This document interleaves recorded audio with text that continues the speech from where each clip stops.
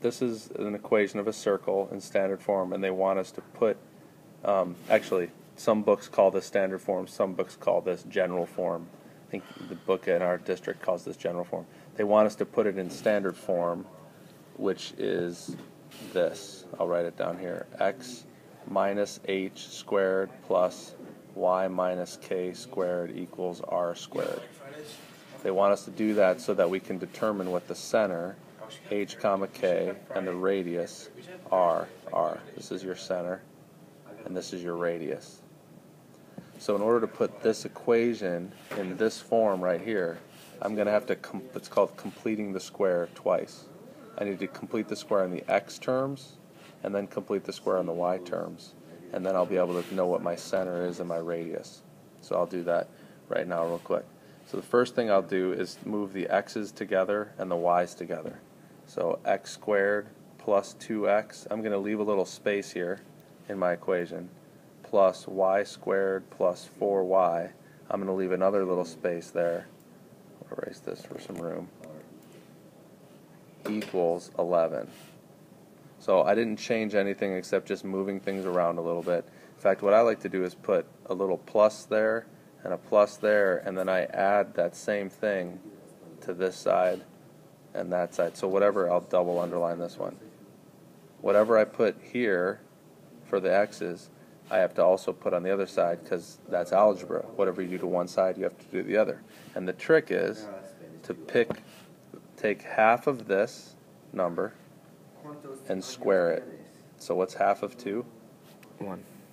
And what's 1 squared? 1. So I'm going to add 1 here, and I'm also going to add it on the other side. Okay? I'll do the same thing with the y terms here. What's half of 4? 2. What's 4 squared? I'm sorry, what's 2 squared? Half of 4 is 2, and 2 squared is? 4. 4, so I'm adding 4 there, And I'm adding 4 there.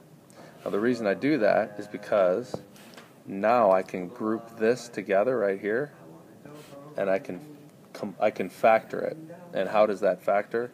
It's going to be x plus 1 times x plus 1, which, what's another way to write that? X plus 1 squared. That's why it's called completing the square. And what's this right here? Same thing. It's y plus what? 4. 2 2. times y plus 2. That's why I did half of that number squared.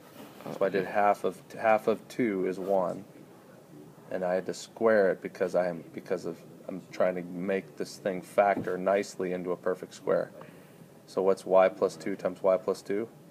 Y Plus 2 squared. And what does that all equal? Well, what do I have to do with all these numbers? Add them together, so it'd be 16. Good. And so what's the center? X 1. The center is, you got to be careful. See how there's a negative here? So it's the opposite of what's in here. So x minus 1. So it'd be 0. No, what's the center? What is the h? What's the h coordinate of the center? 1.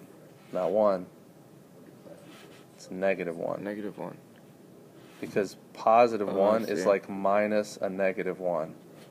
Right? And then So it's the you're taking the opposite of what's inside there. And what's the Negative y 2. coordinate of the center? Negative 2. Negative 2. And what's the radius?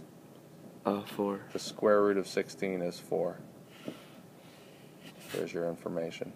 Cool. And there's your equation. I don't know if the directions may have said find the center, or it may have said find the equation. Either way, that's the point of doing the problem.